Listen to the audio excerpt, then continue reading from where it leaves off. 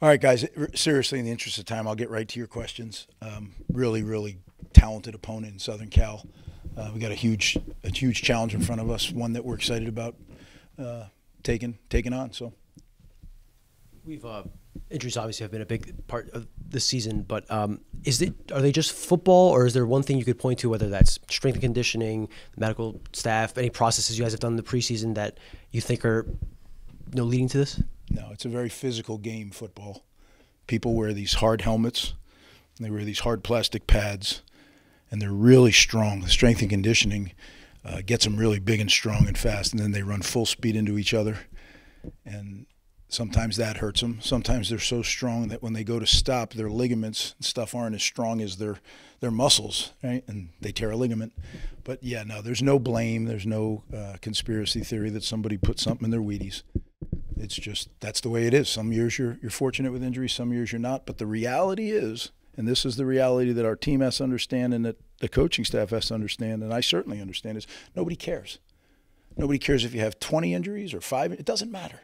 So talking about them, I love that we have the availability report because now I don't have to talk about them. I just say it's in the availability report. So I like that. Other than that, I have to deal with it, and I meet with my trainers and my medical and strength and high performance every single day. It's all we talk about as the players. We'll see. We'll see who the 74 are that get on the plane. That's a challenge too, right? If you have a guy that you don't know, we leave Wednesday. You don't know if he's going to be ready to play on Friday or not. You got to make a decision. Do you take him or do you take somebody else? You may say, well, 74, coach. Well, if you start looking at all the special teams and all the guys that can maybe play 15 plays, it adds up quickly. So, my issue's not yours. Just with the short week, obviously that throws a little wrench in things from a preparation standpoint, but going cross country, playing a really late kickoff game, have you changed anything else from a preparation standpoint? We have, without getting into all our schedule and all that stuff. We generally never go out a day early. Just we stay on Rutgers time. But when you have a 8 o'clock start Pacific, I don't think it's prudent to stay on Rutgers time. Now, we've done it in the NFL, we've done it in college, we've done it everywhere. It's really served us well. The times that we went out early on other teams that I coached on, I don't think it served us well. But we have no choice in this matter. I guess you have a choice, but at 2:30 in the morning, hopefully the game is on the line.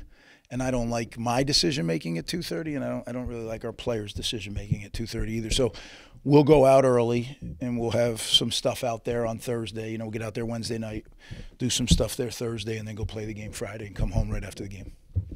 Following the game, you ended the press conference talking about your optimism of the direction of the program and where things were going. And sometimes fans don't always want to hear that right in the moment. But what leads to your level of optimism, and what are you seeing? And is it optimism for this season or moving forward? No, it's optimism for that night, right?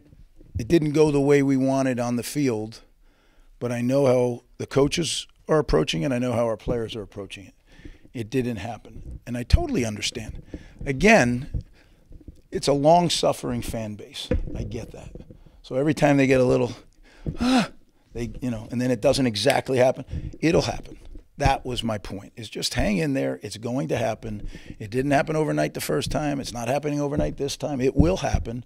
I go out to practice every day. I see them train year-round. I see our coaches, the way they work. It'll happen. Will it be a linear ascent? No, it won't.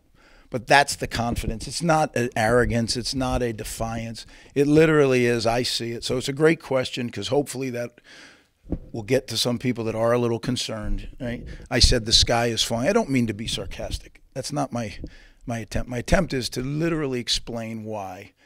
There's some things going on right now that are not under our control, and you have to live with what you live with. I made it very clear that it's my decision. I made the decision to play some people that maybe weren't 100%, thinking that they were better than someone else that was at 80%.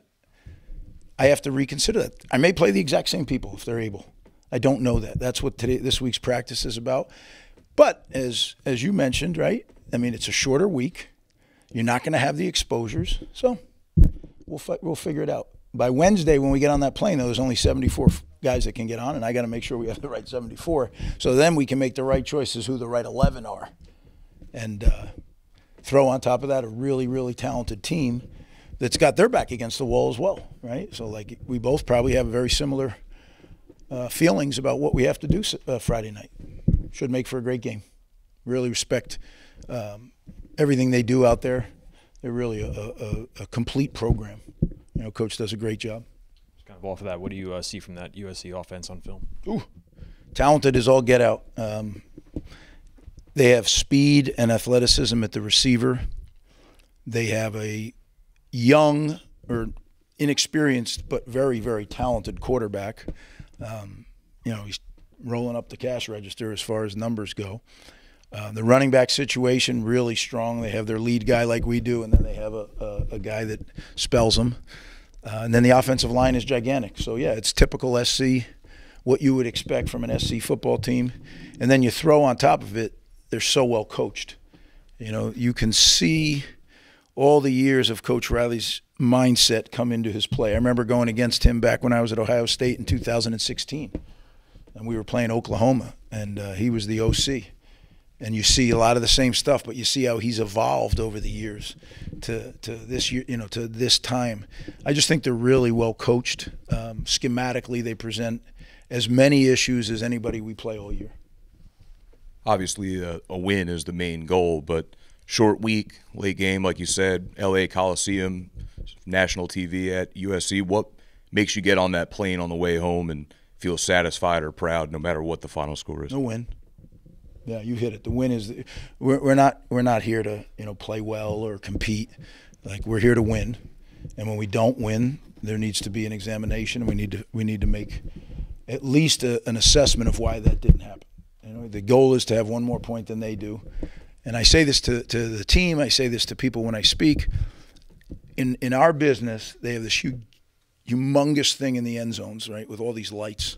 And they have our name and they have the other team's name. And if their number's bigger than ours, we didn't get it done. That's as simple as you can get. Now, there's a lot of things that go into that. But at the end of the day, that is the goal. You know, there's a lot of purposes I have other than that. But the goal, you ask what the goal is to win the game.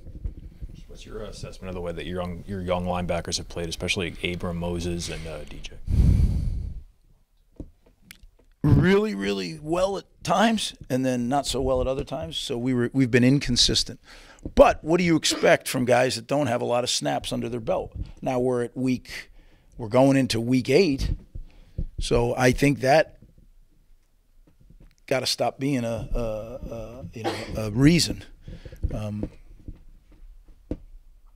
Definitely talented guys that we need to become more consistent. Yeah. It's not an easy position to play, though. I think it's the hardest position on defense because you have to fit the runs against people that are much bigger than you. You also have to play the pass against people that are faster than you. So it's a disadvantaged life. Yeah, I played it, so I know. This 30-inch inseam didn't cover a lot of ground. We'll go right down the line to finish here. Every game is important. You guys want to win every game, obviously. Is this game a little bit more important in the sense that if you win, you don't have a 4-game losing streak entering a bye week, feeling better going into the bye week?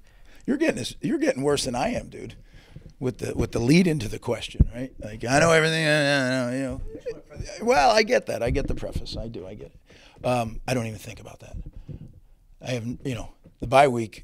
In my mind, you say bye week, I think about development and recruiting. That's all I think about. So I don't think about, oh, it'd be nice to. No, that quite honestly never enters my mind. Might enter somebody's, but not mine. What have you just made of USC's inability to finish games, so losing a couple of things down the stretch? What have you seen in those critical situations? Yeah, I mean, again, you can look at it two ways. Like, I know you always look at it from the way you're looking at it. I get that. I try to step back and look at it as there's two teams playing. And my grandmother told me a long time ago, I used to get very upset when my favorite teams in sports lost, you know, when the Yankees or the Mets or the Giants. I'd cry as a little kid. I was like a maniac. I was what the word fan is short for, fanatic, right? And she used to tell me, Gregory, half the teams are going to lose. That's a fact. And I'll never forget that. So, yeah, I think that they're really good. We have to go out there and play our very best football, and there are extenuating circumstances. Too bad, right? You do the best with what you have at the time. You know, I have a saying, when the foot hits the ball, right? It'll be 8-0 something when the foot hits the ball, and that's when you have to be ready. Do what you're supposed to do when you're supposed to do it. Well, that's when we're supposed to do it, at 8:06 or 8:04, whatever that time is. We got to play. And in 3.5 or 4 hours, that board will tell us how we did. That's what I love about this profession. That's what I love about this game. Sometimes it can be cruel. Yeah, last couple Saturdays it's been cruel, but it'll get good again. Final question. I had another question lined up, but taking Grandma's advice, how do you do that now when you go through these moments and these difficult patches? Oh, the way I've always done it. You know, you go back to work. You certainly get frustrated, right? Everybody's human. But my job isn't to get frustrated. My job is to come up with answers for my staff, right? Listen to them and then help them come up with answers. My players, listen to them, help them come up with answers. Because the one thing that I've always told teams, coaches, businesses, unless you have a really bad person in your organization, there's not one person that says in the morning, you know what, I'm going to go in there and try to screw it up as much as I can and see if we can't get a big fat L on the record, right? Now, are there things they do that I have to recognize and say, you know what, this guy's not handling his business well enough. We can't entrust him with repetitions.